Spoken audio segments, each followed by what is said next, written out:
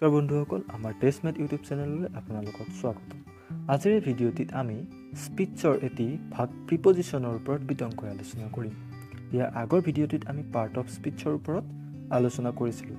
যিসকলে এই ভিডিঅ'টো চোৱা নাই, মই ডেছক্ৰিপশ্যনত লিংকটো দিছোঁ, তাৰ পৰা চাই ল'ব পাৰিব। বন্ধুসকল, মই আগতে কৈছোঁ যে প্ৰিপজিশ্যন টপিকটো পৰীক্ষাৰ দৃষ্টিকোণৰ পৰা খুবেই গুৰুত্বপূৰ্ণ। গতিকে ভিডিঅ'টি আপোনালোকে স্কিপ নকৰাকৈ শেষলৈকে চাব। এতিয়া আমি প্ৰিপজিশ্যনৰ মষ্ট ইম্পৰ্টেণ্ট ৰুলছসমূহৰ ওপৰত আলোচনা কৰোঁ।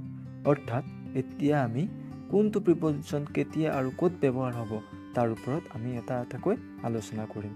এতিয়া প্ৰথমতে আমি আৰম্ভ কৰোঁ ফ্ৰমৰ পৰা। ফ্ৰম মানে হৈছে পৰা। প্ৰথমতে আমি চাওঁ ফ্ৰম চাম প্লেচ, অৰ্থাৎ কোনো ঠাইৰ পৰা। আমি উদাহৰণ লৈ চাওঁ, I am coming from Guwahati. মই গুৱাহাটীৰ পৰা আহি আছোঁ। ইয়াত গুৱাহাটীৰ পৰা বুজোৱা হৈছে, অৰ্থাৎ কোনো ঠাইৰ পৰা, সেইবাবে ইয়াত ফ্ৰম ব্যৱহাৰ হৈছে।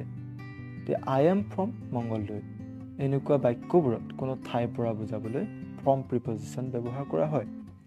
পইণ্ট অফ টাইম বুজাবলৈও ফ্ৰম ব্যৱহাৰ কৰা হয়। যেনে আই উইল ৱৰ্ক ফ্ৰম টুমৰো, মই কাইলৈৰ পৰা কাম কৰিম। ইয়াত টুমৰো পইণ্ট অফ টাইম আছে বাবে ফ্ৰমৰ ব্যৱহাৰ হৈছে। এইবাৰ হ'ব ফ্ৰম এনি চ'ৰ্চ, কোনো উৎসৰ পৰা বুজাবলৈ হ'লেও ফ্ৰম ব্যৱহাৰ কৰা হয়। আমি উদাহৰণ লৈ চাওঁ, আই হিয়াৰ্ড the news from my mother, মই খবৰটো মোৰ মাৰ পৰা পালোঁ।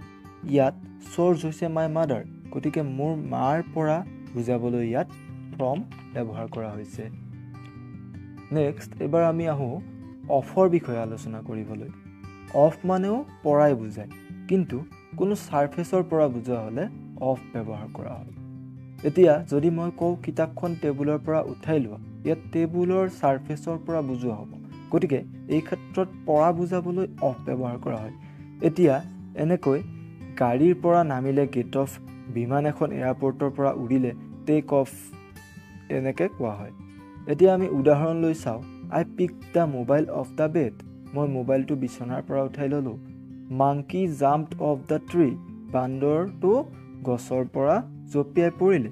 গতিকে ওপৰৰ বাক্যবোৰত কোনো এটা ছাৰ্ফেচৰ পৰা বুজোৱা হৈছে, সেইবাবে অফ ব্যৱহাৰ কৰা হৈছে। গতিকে অবজেক্ট এটা যেতিয়া ছাৰ্ফেচৰ পৰা আঁতৰি যোৱা বুজাব, তেতিয়া তাত অফ ব্যৱহাৰ কৰা হ'ব। নেক্সট, এইবাৰ আমি আহোঁ ফৰৰ ব্যৱহাৰৰ ওপৰত। ফৰ আমি কি কি ক্ষেত্ৰত ব্যৱহাৰ কৰিব পাৰোঁ চাওঁ আহক। এ, ডিউৰেশ্যন অফ টাইম বুজাবলৈ। বি, বাবে বুজাবলৈ, অৰ্থাৎ মোৰ বাবে ফৰ মি, তোমাৰ বাবে ফৰ ইউ। চি, যেতিয়া কিবাৰ সলনি কিবা এটা এক্সচেঞ্জ কৰা বুজোৱা হয়। এতিয়া আমি চাওঁ ডিউৰেশ্যন অফ টাইমৰ লগত কেনেকৈ ফৰৰ ব্যৱহাৰ হয়। আমি উদাহৰণ হিচাপে চাওঁ, for 2 seconds, for 2 minutes, for 2 days, for 2 hours, for 2 months, etc. 2, for a long. 3, for A while. 4, for many days. এতিয়া এনেকুৱাকৈ ডিউৰেশ্যন অফ টাইম থাকিলে ফৰ অৰ্থাৎ ধৰি ব্যৱহাৰ কৰা হয়। যেনে Rita has been reading for 2 hours, ৰীতাই 2 ঘণ্টা ধৰি পঢ়ি আছে। 2, আই have been playing for a long, মই বহুত সময় ধৰি খেলি আছোঁ। গতিকে এনেকৈ ডিউৰেশ্যন অফ টাইমৰ ক্ষেত্ৰত ফৰ ব্যৱহাৰ কৰা হয়। এতিয়া আমি চাওঁ বাবে বুজাবলৈ কেনেকৈ ফৰৰ ব্যৱহাৰ কৰা হয়। পঢ়িবৰ বাবে, খেলিবৰ বাবে, আনৰ বাবে, মোৰ বাবে ইত্যাদি। এতিয়া আমি উদাহৰণ লৈ চাওঁ, I am going Delhi for study, মই পঢ়িবৰ বাবে দিল্লীলৈ গৈ আছোঁ। Next, I am doing it for them, মই এইটো সিহঁতৰ বাবে কৰি আছোঁ। এইকেইটাত বাবে বুজাবলৈ ফৰ ব্যৱহাৰ কৰা হৈছে। এতিয়া আমি এক্সচেঞ্জ কৰাৰ ক্ষেত্ৰত কেনেকৈ ফৰ ব্যৱহাৰ কৰিব পাৰোঁ উদাহৰণ লৈ চাওঁ, he gave me money for my work, সি মোৰ কামৰ বাবে মোক পইচা দিলে। অৰ্থাৎ ইয়াত বুজোৱা হৈছে যে সি মোৰ কামৰ পৰিৱৰ্তে মোক পইচা দিলে, গতিকে এনেবোৰ ক্ষেত্ৰত ফৰৰ ব্যৱহাৰ কৰা হয়। নেক্সট, এতিয়া আমি চাওঁ বাইৰ ব্যৱহাৰ কোনবোৰ বাক্যত কৰা হয়। বাইৰ ব্যৱহাৰ 4টা বেলেগ বেলেগ চেন্সৰ বাক্যত কৰা হয়। প্ৰথমতে আমি আহোঁ বাইৰ ব্যৱহাৰ দ্বাৰা বুজাবলৈ কেনেকৈ কৰা হয়। সাধাৰণতে পেছিভ ভইচৰ বাক্যবোৰত ইয়াক ব্যৱহাৰ কৰা হয়। আমি উদাহৰণ লৈ চাওঁ, আই ৱাজ ষ্টপড বাই ছামৱান, মোক কাৰোবাৰ দ্বাৰা ৰখোৱা হৈছিল। The tiger was killed by the Hunter, চিকাৰীটোৰ দ্বাৰা বাঘটো হত্যা কৰা হৈছিল এনেদৰে দ্বাৰা বুজাবলৈ ভাৰ্ব ব্যৱহাৰ কৰা হয় বি এতিয়া আমি ৰে থাকিলে কেনেকৈ ভাৰ্ব ব্যৱহাৰ কৰিব পাৰোঁ তাক উদাহৰণৰ সৈতে চাওঁ আহক 1 I traveled by bus মই বাছেৰে ভ্ৰমণ কৰিলোঁ অৰ্থাৎ ইয়াত বাছেৰে বুজাবলৈ traveled by bus ইয়াত ভাৰ্ব ব্যৱহাৰ কৰা হৈছে 2 I am going to college by bike মই মটৰ চাইকেলেৰে কলেজলৈ গৈ আছো ইয়াত মটৰ চাইকেলেৰে অৰ্থাৎ ৰে বুজাবলৈ ভাৰ্ব ব্যৱহাৰ কৰা হৈছে এনেকৈ ৰে বুজাবলৈ ভাৰ্ব ব্যৱহাৰ কৰা হয় নেক্সট সি এতিয়া আমি চাওঁ আহক সময়লৈ বা লৈ বুজাবলৈ ভাৰ্ব ব্যৱহাৰ কেনেকৈ কৰা হয় I shall finish it by morning মই ৰাতিপুৱালৈ এইটো শেষ কৰিম 2 they will arrive home by tonight আজি ৰাতিলৈ হিয়ত ঘৰ পাবহি এনেকৈ কোনো নিৰ্দিষ্ট সময়লৈ বুজাবলৈ ভাৰ্ব ব্যৱহাৰ কৰা হয় ডি এবাৰ আমি আহো ওচৰতে বুজাবলৈ বাইক কেনেদৰে ব্যৱহাৰ কৰা হয় আমি দুটা উদাহৰণৰ সৈতে চাওঁ he was sitting by me হি মোৰ ওচৰতে বহি আছিল 2 he lives by my house হি মোৰ ঘৰৰ ওচৰতে বাস কৰে এনেকৈ ওচৰতে বুজাবলৈ ভাৰ্ব ব্যৱহাৰ কৰা হয় নেক্সট 5 নম্বৰ এতিয়া আমি চাওঁ উইথৰ ব্যৱহাৰ কোনবোৰ বাক্যত কৰা হয় উইথ আমি দুটা অৱস্থাৰ বাক্যৰ ব্যৱহাৰ কৰিব পাৰোঁ এটা হৈছে ৰে থাকিলে যেনে হাতেৰে মনেৰে বি আনটো হৈছে লগত বুজাবলৈ এতিয়া আমি চাওঁ ৰে থাকিলে কেনেকৈ উইথ ব্যৱহাৰ কৰা হয় কিবা এটা বস্তুৰ প্ৰয়োগ কৰি কোনো কাম কৰা বুজালে তাত উইথ ব্যৱহাৰ কৰা হয় এতিয়া আমি উদাহৰণ লৈ চাওঁ I am writing with red pen মই ৰঙা কলমেৰে লিখি আছো He killed the bird with a stone হি এটা শিলেৰে চৰাইটো মাৰিলে এনেকে ৰে থাকিলে ব্যৱহাৰ হয় আসলতে নেক্সট বি এতিয়া আমি চাওঁ লগত বুজাবলৈ কেনেকৈ উইথ ব্যৱহাৰ কৰা হয় কোনো ব্যক্তিৰ লগত বা কিবা বস্তুৰ লগত বুজাবলৈ উইথ ব্যৱহাৰ কৰা হয় এতিয়া আমি উদাহৰণ লৈ চাওঁ I am going home with my mom I am going home with my mom মই মোৰ মাৰ লগত ঘৰলৈ গৈ আছো We will be with him আমি তাৰ লগত থাকিম গতিকে এনেকৈ ৰে বা লগত থাকিলে উইথ ব্যৱহাৰ কৰা হয় নেক্সট সাধাৰণতে প্ৰেজেন্ট পাৰফেক্ট কন্টিনিউয়াছ টেন্সত সিন্স বা ফৰ বহে পইণ্ট অফ টাইম বুজালে সিন্স বহে আৰু পিৰিয়ড অফ টাইম বুজালে ফৰ বহে যেনে he has been writing since morning ইয়াত মৰ্নিং অৰ্থাৎ পইণ্ট অফ টাইমৰ কথা কোৱা হৈছে সেইবাবে সিন্স ব্যৱহাৰ হৈছে 2 I have been doing this work for 5 years এই বাক্যটোত 5 years এটা পিৰিয়ড অফ টাইম বুজা হৈছে সেইবাবে ফৰ প্ৰিপজিশনৰ ব্যৱহাৰ হৈছে নেক্সট 12 নামৰ আগত অন বহে কিন্তু 12 নামৰ আগত যদি নেক্সট বা লাষ্ট শব্দ দুটা থাকে তেতিয়া তাত কোনো প্ৰিপজিশনৰ প্ৰয়োগ নহয় যেনে he will come here on Monday ইয়াত 12 নামৰ আগত নেক্সট বা লাষ্ট নাই গতিকে ইয়াত অন প্ৰিপজিশন বহিছে আকৌ he will come here next Monday ইয়াত 12 নামৰ আগত নেক্সট শব্দটো আছে গতিকে ইয়াত প্ৰিপজিশনৰ প্ৰয়োগ নহয় নেক্সট মাহৰ নামৰ আগত ইন বহে কিন্তু মাহৰ নামৰ আগত যদি তাৰিখ উল্লেখ কৰা থাকে তেন্তে অন বহে যেনে he came here in July ইয়াত জুলাই মাহৰ নামৰ আগত ইন প্ৰিপজিশন বহিছে আকৌ he came here on 10th July এই বাক্যটোত মাহৰ নামৰ আগত তাৰিখ উল্লেখ থকা বাবে ইয়াত অন প্ৰিপজিশন প্ৰয়োগ কৰা হৈছে নেক্সট সময় আগত আকৌ এট বহে কিন্তু যদি ঘড়ীৰ সময় সোধা বুজায় তেন্তে বাই বহিব যেনে our classes starts at 9 am ইয়াত কোনো এক সময়ৰ কথা কোৱা হৈছে গতিকে ইয়াত এট বহিছে আকৌ what is the time by your watch এই বাক্যটোত ঘড়ীৰ সময়ৰ কথা সোধা হৈছে সেইবাবে ইয়াত বাই প্ৰিপজিশনৰ ব্যৱহাৰ হৈছে নেক্সট মৰ্নিং ইভিনিংৰ আগত ইন বহে কিন্তু ডন নুন আৰু নাইটৰ আগত এট বহে যেনে দে started for there journey early in the morning ইয়াত মৰ্নিঙৰ আগত ইন প্ৰিপজিশন প্ৰয়োগ হৈছে হি গেটছ আপ এট ডন ইয়াত ডাউনৰ আগত এট বহিছে ঠিক এনেদৰে ইভিনিং থাকিলে ইন আৰু নুন নাইট আদি থাকিলে এট বহে নেক্সট চাৰি সীমাৰ ভিতৰত বুজালে ইন বহে কিন্তু চাৰি সীমাৰ বাহিৰত বুজালে টু বহে যেনে The Himalayas are in the north of India. In second sentence, China is to the north of India. Yet to চাৰি সীমাৰ বাহিৰত বুজা হৈছে আৰু in চাৰি সীমাৰ ভিতৰত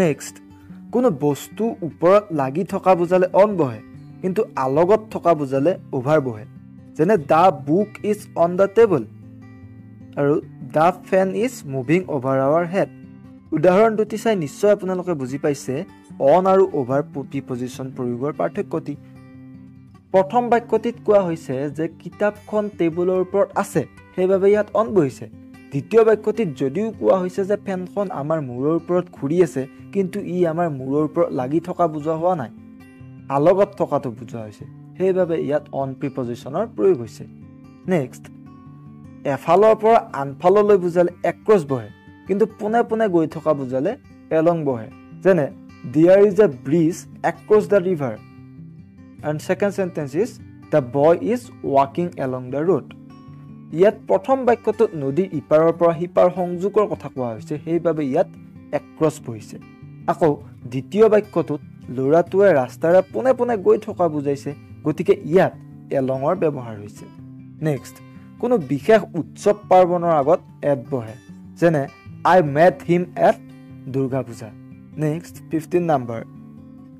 সঠিক হোৱা বুজালে অন বহে আৰু সময়তকৈ আগত হোৱা বুজালে ইন বহে যেনে we reached the station in time.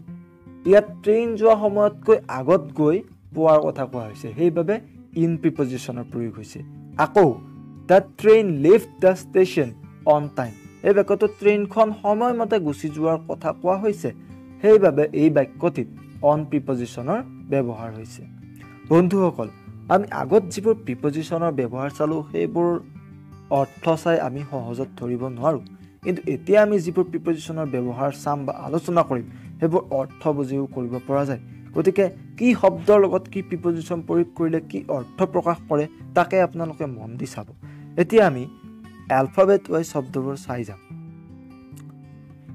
16 number abide by মানি চলা এতিয়া abide-ৰ লগত by প্ৰিপজিশন ব্যৱহাৰ কৰিলে মানি চলা বুজায় এতিয়া আমি চাও বাক্য এটি উদাহৰণ লৈ you must abide by what you have said এই বাক্যটিত কোৱা হৈছে তুমি যি কৈছা তাক তুমি মানি চলিবই লাগিব সেইবাবে ইয়াত abide-ৰ লগত by প্ৰিপজিশন ব্যৱহাৰ হৈছে আকৌ abide-ৰ লগত in প্ৰিপজিশনৰ প্ৰয়োগ কৰিলে বাস কৰা বুজায় যেনে sojourn will abide in the house of the Lord.